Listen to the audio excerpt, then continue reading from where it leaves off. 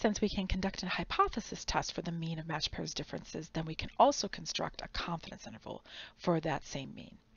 Now, it never hurts to remind ourselves of the basic idea of a confidence interval, which is that you take a point estimate and you add and subtract your margin of error.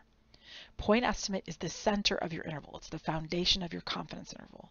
And then the margin of error is the give or take, if you will, that you need in order to create the confidence that you want, that the population value is there. So when you look at these formulas, you can see D bar is the center. It's the point estimate, which is why I wrote right here, D bar is the point estimate. And you add and subtract the margin of error, which is the whole back half of the formula. You can write it this way, but we tend to write it this way more often if we're writing it at all. All right. Never forget the degrees of freedom is n minus 1. We learned that in chapter 9, and it's still the case. All right, and we're not going to do these by hand. We're generally going to make StatCrunch do the work for us with stat, t-stat paired. The same place we went for a hypothesis test, but we're going to be using it for a confidence interval. Also, don't forget that there's this new piece to our requirements.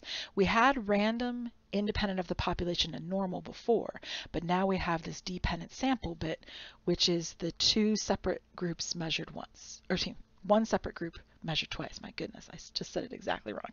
One separate group measured twice, which is actually happening down below. All right. Many of you are too young to remember, but in 2008 there was a lot of controversy in that particular Olympics about the swimsuits that people were wearing and whether the swimsuits gave people an unfair advantage. So they created new international rules that came into effect January 1st, 2010 regarding swimsuit coverage. And they had a study that tested whether wearing wetsuits influences swimming velocity. A random group of 12 competitive swimmers and triathletes swam 1,500 meters at a maximum speed twice each, once wearing a wetsuit and once wearing a regular bathing suit. The order of the trials was randomized. Each time the velocity in the meters per second of the swimmer was recorded. All right, so this is obviously a dependent sample. Sorry, I already had to make this video once. So this is a dependent sample with one group of swimmers that's measured twice. Right, one group measured twice with the wetsuit and without the wetsuit. That's classic matched pairs. Now, up here, I tell you that I want wetsuit minus no wetsuit. And the reason I'm doing that is so that you'll know which is sample 1 for our purposes, right? Sample 1, because this is really only one big group. I think in the previous video I said group 1, but I really meant sample 1. All right, so we're going to go have StatCrunch help us with this, right? StatCrunch will do the heavy lifting. So let me show you how I go into there. So stat, t-stat, paired. Now it's telling me that sample 1 is the wetsuit group and sample 2 is the no wetsuit group. And I'm going to be smart about this. I'm going to save my differences. And while I'm on the subject, I could run a hypothesis test that's meaningless because I haven't set up a hypothesis test. But why don't I look ahead? This is a confidence interval question, and they're asking me in part D to construct a confidence interval. So I could just do that instead, right? I could run the confidence interval at the same time that I find the differences and kill two birds with one stone, right? So I'm going to click down here for confidence interval, and I say find me the 95% confidence interval because that's the percentage we want for part D. And then we say compute.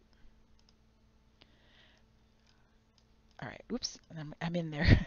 It's rounding. So you can see if I click on one of these values, it did a little weird thing there, but if I click away, it has it nice and beautiful with no decimals in it.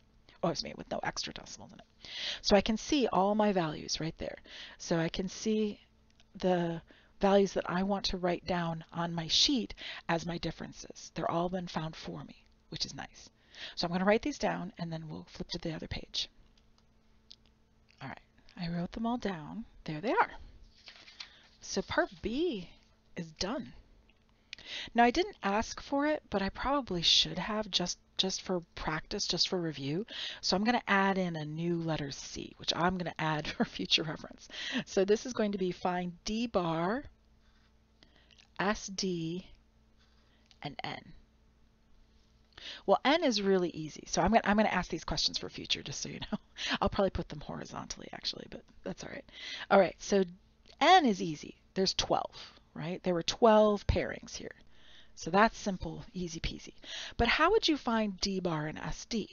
Well, that's review. We learned how to do that back in chapter 3, which is why I want to put it in here right now, just to kind of show you that the things we learned in chapter 3 are still holding. So we would go stat, summary stat, columns. We would choose the differences that's after the wetsuits.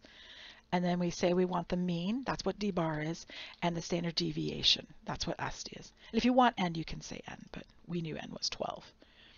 And you can see that the D bar is 0.0775, and the SD was 0.0218. And keep in mind, this would be the same unit as our values. These are maximum speeds in terms of meters per second of these swimmers. So these would both be meters per second. Meters per second, because that's what these are in. These are the maximum speeds of these swimmers. This one is the sample mean of the differences. This one's the sample standard deviation of the differences, right? Of the D's, because that's what these are. Those are the D's. And this is the sample size. Okay? And just a reminder, this was sample 1. This was sample 2. It doesn't have to be in that order, but it was in that order based on what was written above.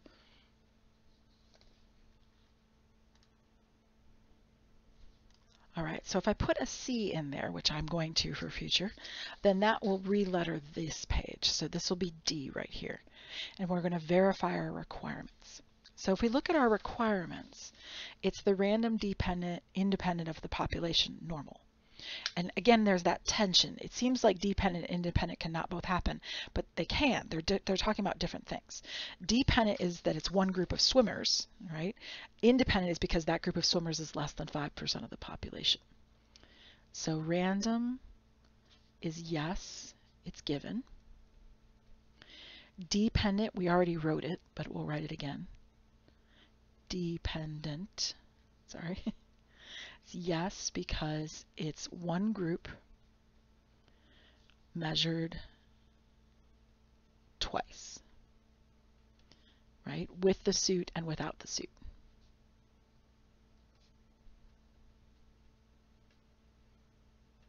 Right? The wetsuit that they're wearing.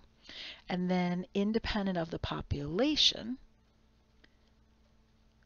you would need little n to be less than 0.05 capital N. So these 12 swimmers are less than 0.05 of all competitive swimmers.